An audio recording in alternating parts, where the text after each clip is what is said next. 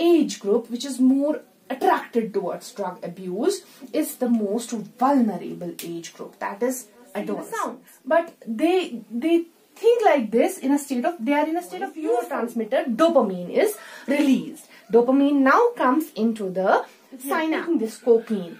It blocks. There are different mechanisms, but it can block the transporter which can transport the dopamine back into the neuron. So what is going to happen?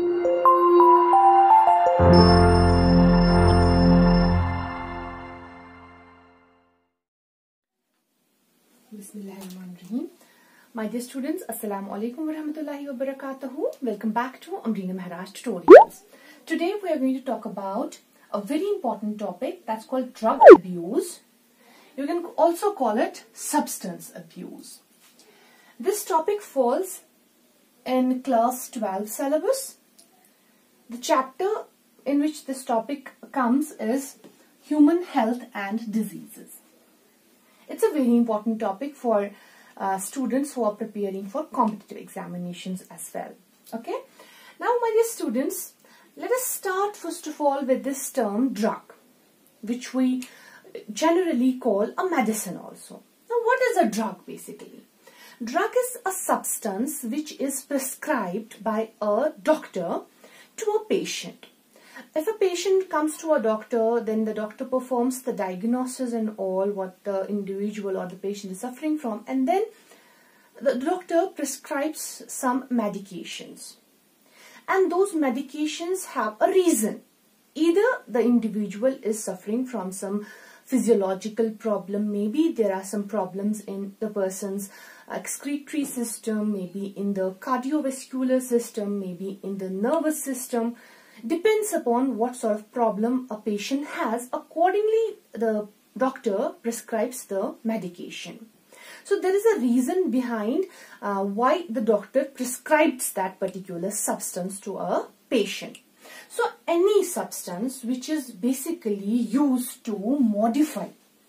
Here, what sort of modification is basically improvement.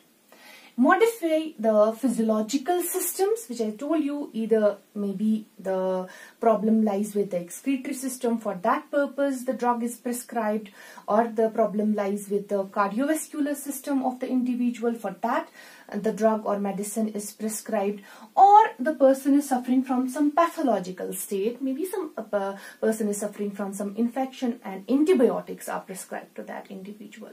So those medicines, or we call those substances drugs.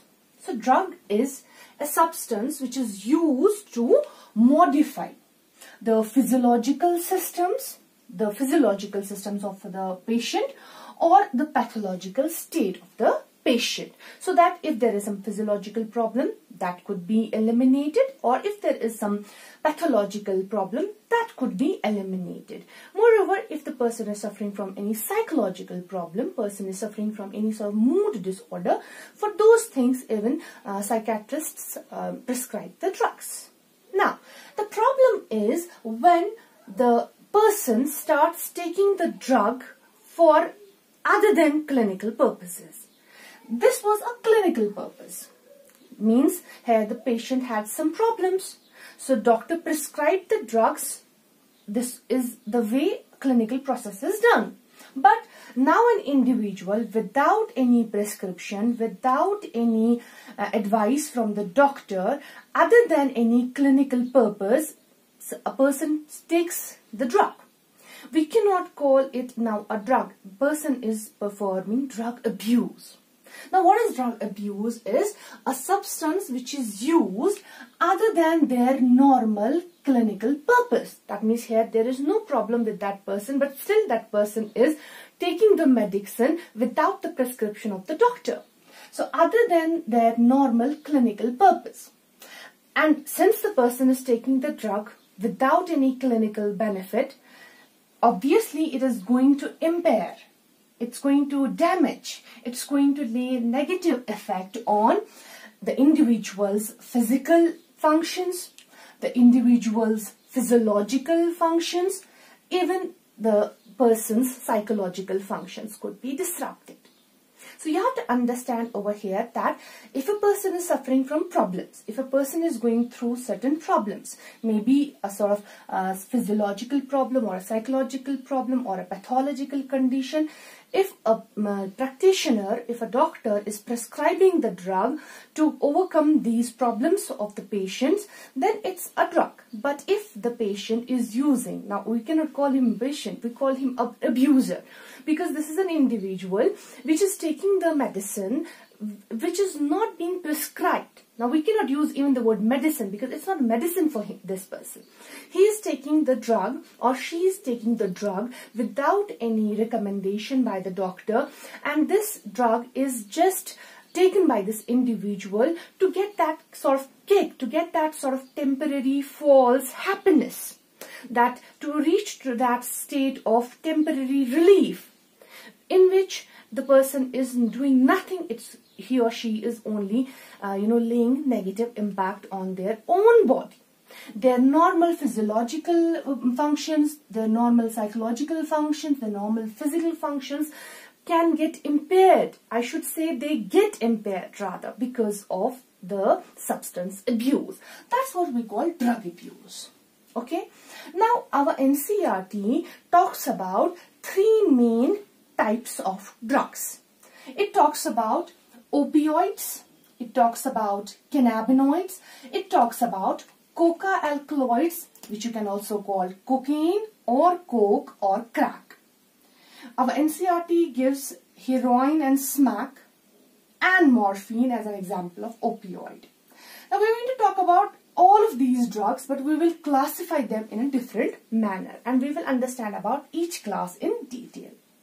Now my dear students, since now the person is performing drug abuse, the individual is taking these drugs without any clinical prescription, for some period of time, a small amount of the drug is giving that individual a kind of relief, a kind of false happiness.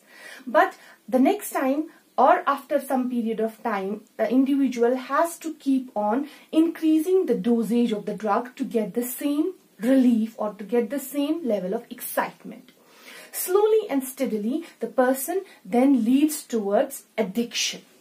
So drug abuse is slowly going to lead, after some period of time, it's going to lead to drug addiction, where the person continuously in regular intervals of time, depending upon how addicted the individual is, continuously keeps on taking these drugs. The reason why he is taking the drug is to get false happiness or a temporary sort of relaxation. I will make you understand ahead that how that relaxation comes in. But everyone else of us knows from awareness which is created on television or newspapers or internet, we are being aware about this phenomena, that what happens to a drug abuser, he just probably feels a lot of sleep, and in that state of extensive sleep, person tends to feel relaxed. That's what sort of enjoyment a person gets after he or she is abusing drugs. But that is then going to lead to addiction.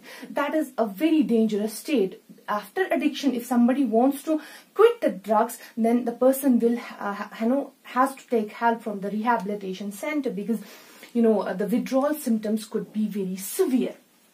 Now, my dear students, these three types of the drugs which we are going to talk in detail, let us remember one thing about these drugs is that they are all psychotropic drugs. Now the question is, what are psychotropic drugs? Drugs which affect the nervous system. That means all of these drugs are somewhere going to attack our central nervous system.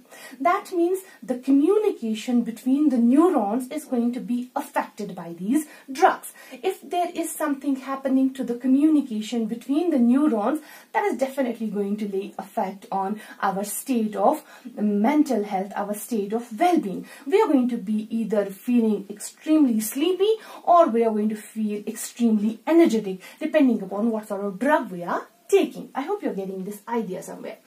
Now, psychotropic drugs, all of these drugs are psychotropic drugs. So these drugs affect our nervous system. These psychotropic drugs, they could be divided into 4 groups. Now, based on what? Based on their actions. Now, what type of actions they do, what type of responses they generate, based on that, we can divide these drugs into 4 groups. So, I have written based on action, psychotropic drugs are divided into 4 groups. What are those groups? Okay, the first class of the drugs are called the sedatives and tranquilizers. Sedatives are the drugs which reduce the activity of our nervous system. So, I have written they depress nervous activity. And once the nervous activity is depressed, we can think of a state of relaxation. That means they produce relaxation in the body. Person feels calm. So, I have written calmness. And the same sedatives can also induce sleep. Now, that means the person will feel drowsy after taking these sedatives and will tend to fall asleep. That's why we call these drugs hypnotic drugs, because they have caused a sort of hypnosis to the individual. Person has started feeling sleepy. Okay? And the person is feeling relaxed. That's why we call them anti-anxiety drugs, because a person can overcome his or her anxiety by taking these drugs, because temporarily the drug is going to do what? The drug is going to bring a sort of relaxation state. If a person will feel relaxed, that means the person is now out of the state of anxiety. We call these drugs anti-anxiety drugs, or we can call them hypnotic drugs also. Now, what do tranquilizers do? They are almost same as sedatives. They elevate our mood. Our mood becomes elevated by taking tranquilizers. They reduce our tension. That means we tend to feel happy by taking tranquilizers, but they will not induce sleep. They do not induce sleep. That's the difference between sedatives and tranquilizers. Overall, the effect is same, but tranquilizers are not going to induce any sleep, whereas sedatives are going to induce sleep. The examples of sedatives and tranquilizers are barbiturates. It's a class of drugs. There are many drugs which come under the category of barbiturates. And another class comes as an example of sedatives and tranquilizers, that is benzodiazepines. The very known example is diazepam. That's the drug which belongs to this class of drugs, that's called benzodiazepines.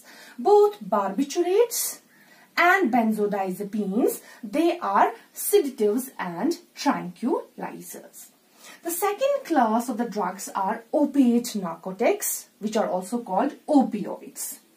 They're very important for us to understand.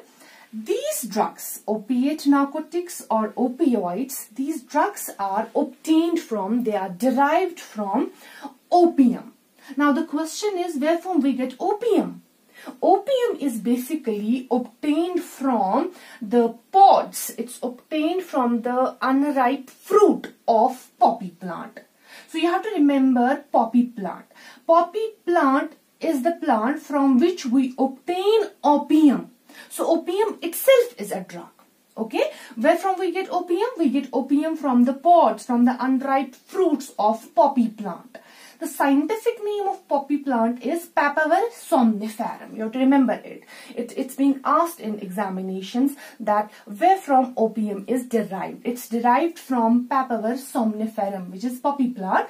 And which part of the plant is taken? It's the pod, it's the unripe fruit which is taken, and from that, what is obtained is opium. So opium itself is an opioid narcotic. This compound itself is a drug, and then we get some, derivatives of opium, which we produce synthetically. Okay, so some synthetic derivatives of opium also act as drugs. So opium itself and its synthetic derivatives are opioid narcotics or opioids. Okay, that's very important. Now, what do these drugs do in our body? These drugs, once these opioid drugs are taken by the individuals, these drugs bind to special receptors which are called opioid receptors. These opioid receptors are located in our central nervous system as well as in our gastrointestinal tract.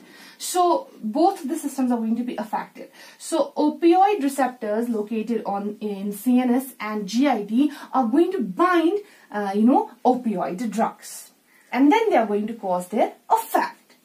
What sort of effect they produce is that they also suppress. They were also depressing the nervous activity. They are also going to act as depressants. They will also suppress, or we can use the word depress, the brain activity. That's what is called narcosis. If a drug is depressing the activity of the brain, we call it a narcotic drug. Okay? So this state is called narcosis because the brain activity is lowered. It's depressed. The same drugs could be used to relieve pain. They are pain relievers. Pain relieving drugs are called analgesics. So opioids are analgesics. See, these drugs have therapeutic value also. The problem is whether we are taking them for therapeutic purposes under the prescription of a doctor, or we are abusing these drugs, or we are taking them in an illegal, in an unethical manner. That's the problem. So they are otherwise used as pain relievers. They could be used for persons suffering from depression or people suffering from different types of disorders. These drugs would be prescribed. That in that case, that is the normal clinical application of these drugs. But somebody is taking them for attaining that state of relaxation, which is a false relaxation, which is not the actual state of relaxation. It's giving that individual a kind of false belief that he or she starts feeling, something very special, out of the world, we can say. So what do these drugs do? They suppress brain activity. That means they cause narcosis. They help in relieving pain. That means they are analgesics. They reduce the anxiety. That means they are also anti-anxiety drugs. They lower, now see, they are reducing the activities. They even lower the blood pressure. They can be used for treating hypertension also. They reduce the blood pressure. They reduce the breathing rate also. And that's the very important point.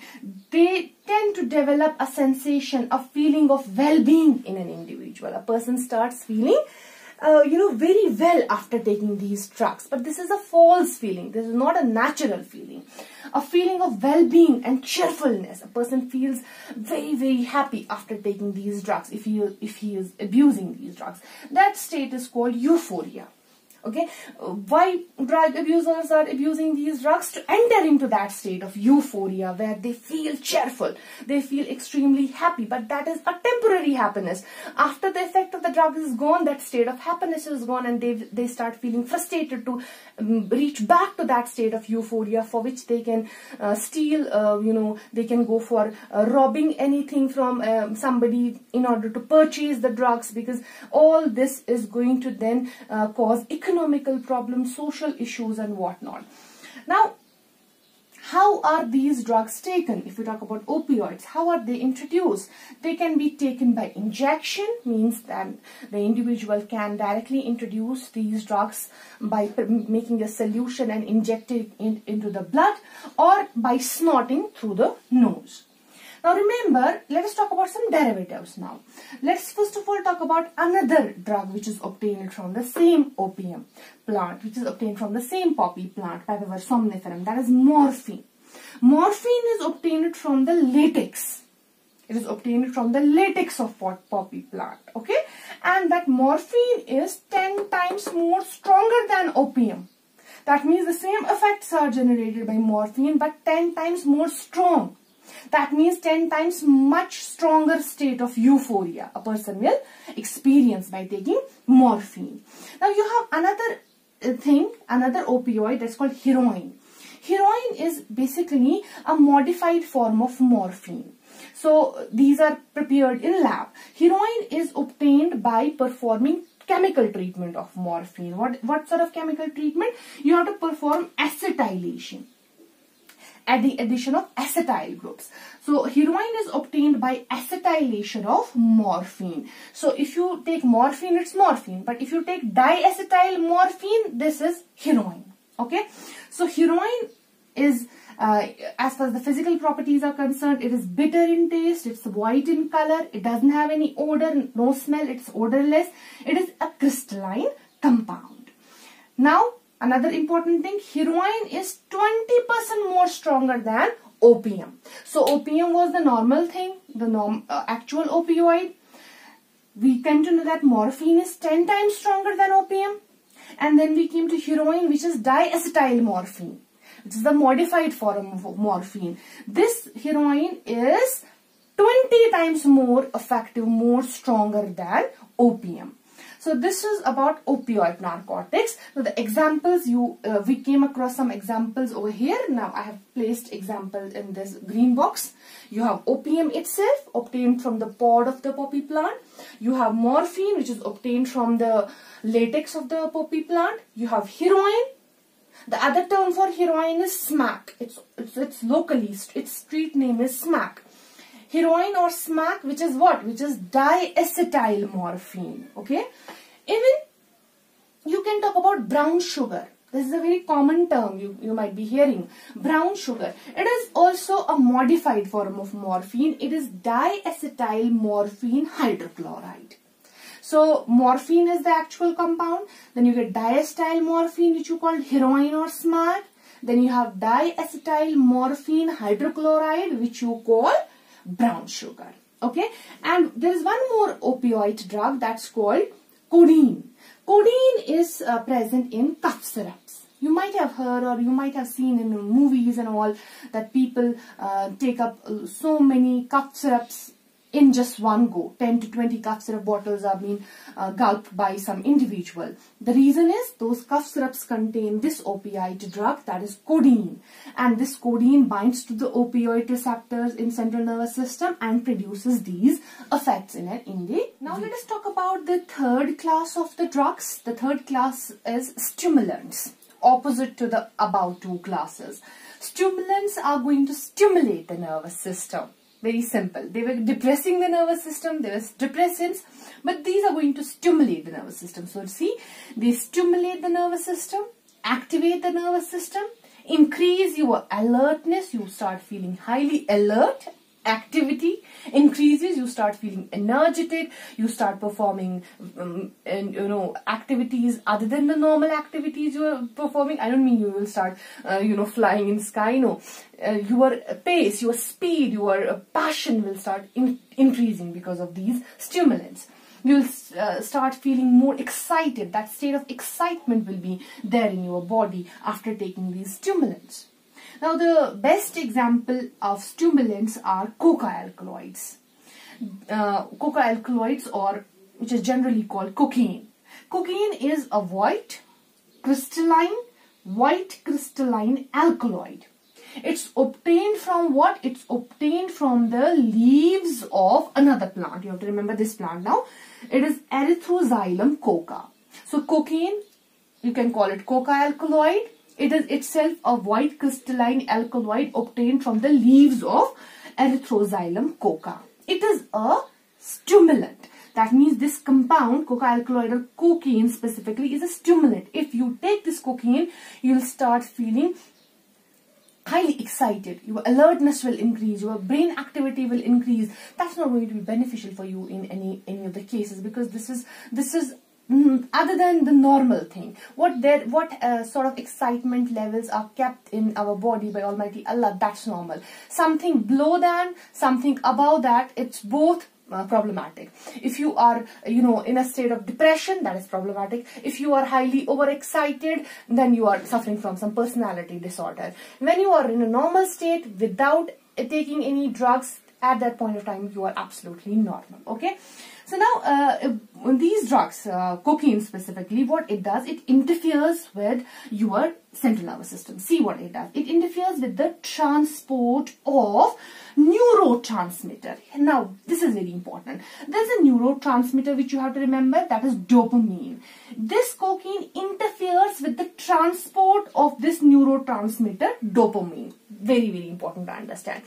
What normally happens in our brain is that once we perform some activity which we like, suppose I'm feeling hungry, now I would wish to eat something. Once I will be given something to eat, my brain will start developing a sort of reward system. My brain already has a reward system. There will be certain nerve impulses generated in my brain which will give me that sensation of happiness, that I will feel joyous that I'm eating something. So after you drink or you eat or you get some award or you get some recognition, whenever you do something which is, rewarding, your brain already has a rewarding system by which your brain makes you feel happy, makes you feel delighted. How this happens, it's very interesting. Now you have a sequence of neurons in your brain. Signals are to be transported from one neuron to another neuron. Suppose the same signal which is going to give you that sensation of happiness. Now how will this neuron transfer its impulse to the next neuron? In between there is a gap, but near this gap transportation will be done by means of neurotransmitters. From one neuron, what are released are neurotransmitters. One such neurotransmitter is dopamine. So this neuron in which impulse is generated, at its terminal point, neurotransmitter dopamine is released. Dopamine now comes into the synapse. It comes into the synaptic cleft. Now this dopamine binds to the dendron of next neuron. Once it binds to the dendron is the singular form, you have many dendrons which are called dendrites. Once the neurotransmitter dopamine binds to the dendrites of the next neuron, impulse is generated in this neuron. In this way, information travels in your brain. Specifically, this information has to travel from the lower part of your brain to the prefrontal cortex, which will give you that state of enjoyment, state of happiness. But now, who is the sole worker here is dopamine. If it would not have been released, you will not have been able to get that sensation of happiness. Now, what if this dopamine, after performing its job, normally it has to go back inside the neuron which has secreted it earlier. This dopamine has to be taken back. But your drug, suppose if you are taking this cocaine, it blocks. There are different mechanisms, but it can block the transporter which can transport the dopamine back into the neuron. Now what is going to happen? Dopamine is going to stay there between the two neurons for a longer period of time, and the stimulus is going to be generated for a longer period of time. Your brain is going to remain active for a longer period of time because the stimulant is there. Dopamine is there. Dopamine is actually there, but who is not allowing this dopamine to go back to its original destination is the drug, is cocaine. Either some drugs can block the transporters, not allowing the dopamine to go back so that the effect will come down, or some drugs, what they do is they increase the secretion of dopamine. Excessive dopamine is going to keep you in an elevated state of alertness. It's going to keep you excited. It's going to keep you highly energetic. That's why we call them stimulants. So normal thing is normal. Almighty Allah has kept this plan that whenever He wants we people to be happy, already there is a set mechanism which will be activated. These neurons will work, dopamine will be secreted, the effect will be gone within some seconds, and then will be normal. So that next time we will again feel this sort of happiness. But when somebody starts abusing the drug, they get a heightened, they get an elevated, kick because of the drug, which lets the dopamine stay there to give a more, expanded effect of the dopamine. Now, next time, the same person is not going to generate the same effect because of this amount which he was using earlier. Next time, he has to take more quantity of the drug to get the same level of excitement, to enter into the same state of euphoria, which becomes problematic. So it's not, once we say that we will take cocaine and we will enter into a state of happiness, no, that happiness is actually disastrous because it's not going to last for a longer period of time, and it's highly addictive. What is normal? Our brain's normal reward system is the normal thing. Anything which is going to hamper it, making it more elevated or making it depressed, both of these things are going to be problematic for the person. Now, how is cocaine taken? It is usually snorted. That means it is taken by the respiratory tract through nose. It causes the sense of euphoria. Obviously, people after taking cocaine, it has been seen that they say that we can hear the colors or we can see the sound. It sounds totally absurd. It sounds totally rubbish to a normal person like you and me. We are normal human beings. If somebody will tell us that I can see the sound or I can hear the colors, we'll say, how come it's possible? It's not possible to see the sound. But they think like this in a state of, they are in a state of euphoria.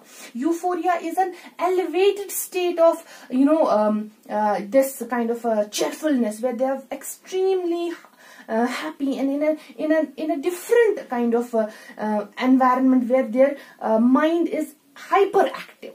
That state is euphoria, and they start assuming, they start creating their own imaginations, very rapid imaginations, in which they tend to, think like they can see the sound, they can hear the colors, which actually is totally rubbish.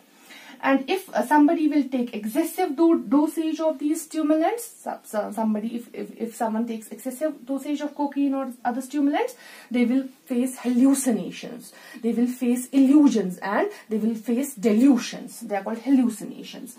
Examples of stimulants are, we have already seen cocaine. Cocaine is also called crack. Now, what is the difference between crack and cocaine? Crack is the purified form of cocaine. It's also called coke. So cocaine, crack, coke is the same thing. They are obtained from what? They are obtained from the plant. The name of the plant is Erythrosxylum coca. Even caffeine is a form of stimulant. Caffeine is normally found in tea, in coffee.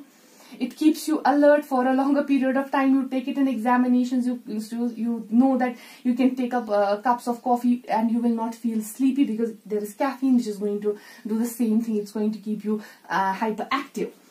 Even you can find caffeine in Coca-Cola also. So in Coca it's present.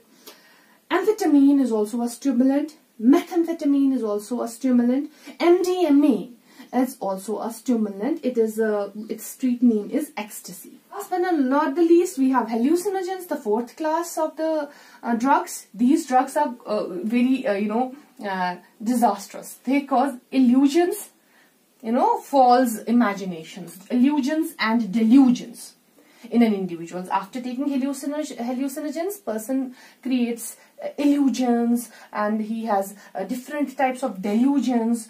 Their normal feelings are changed, their normal perceptions, how we look at the things. If we look at, suppose this is a board to me, but if a person has taken hallucinogen, they will have a different perspective of this board. They will make their own illusions of this particular thing after taking the drug. Now, what hallucinogens are chemically? Chemically, they are cannabinoids. Cannabinoids is basically a class of compounds which is obtained from flower tops, leaves or resins of a plant. Here you have to remember this plant, cannabis sativa. So cannabis sativa, from the name of the same plant, is derived the term cannabinoids. So cannabis sativa, its parts. Which part? You have to take its resin, you have to take its leaves, you have to take its flower tops. From them are obtained the compounds called cannabinoids. And these cannabinoids are hallucinogens. They cause illusions and delusions in an individual. They change the feelings and perceptions of the individual. These cannabinoids can be taken by inhalation. That means they can be either smoked and inhaled. The compounds, volatile compounds, could be inhaled, or they can be taken orally also. Now look at the examples. Examples of hallucinogens are very important.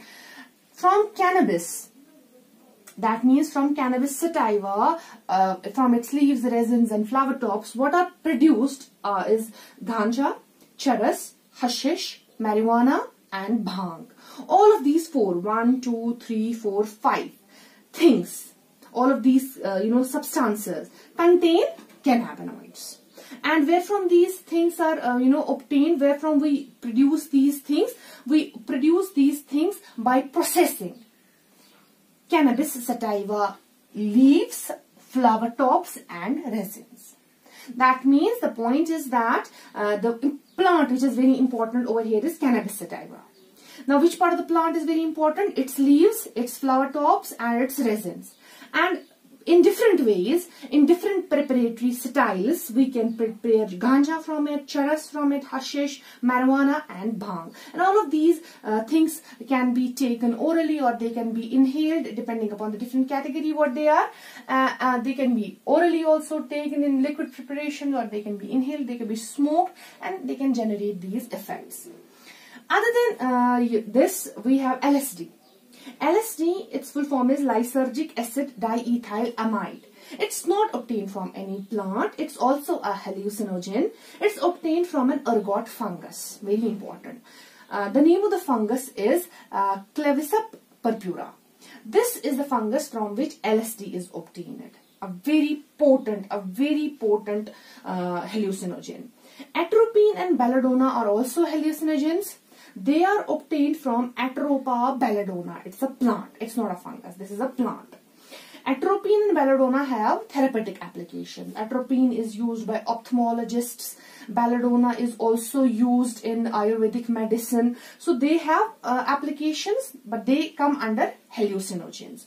Even the Datura plant. The Datura plant also has hallucination properties. So in this case, in hallucinogens, you have to remember about the plant cannabis sativa, from which you obtain cannabinoids in the form of ganja, charas, hashish, marijuana, and bhang. You have to remember this ergot fungus. The name of the fungus is Clavicep purpura, from which what is obtained is LSD.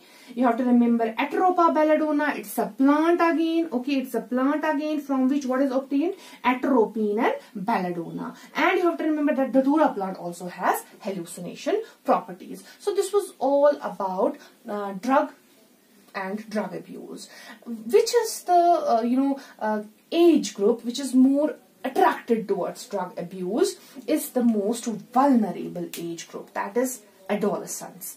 Adolescents, because they are already in that phase of teenage. Adolescence age starts from 12 years, it ends up at 19, what we call teenage. In this age, children are basically stepping into adulthood. They were earlier children, now they are stepping into adulthood. And this phase of their life is very crucial because already a lot of physiological changes, a lot of hormonal changes are taking place inside their body, and they are always in want of excitement. They are adventurous in this phase of life. So that's why in that adventurous state of mind, they tend to get attracted towards drugs also. So proper counseling and proper guidance of children is very, very important in this particular adolescence age, so that they will be aware about the harmful effects of these drugs, because they are finally going to impair, they are going to damage one's physical functions, physiological functions, and psychological functions. They do generate a state of euphoria, but that is all temporary, and that is all disastrous for the career, for the health, for the family of that drug abuser. So on this note, I'll take you a leave. Inshallah, we'll meet again with the next topic. Till then, take care of yourselves. Assalamu alaikum wa rahmatullahi wa barakatuh.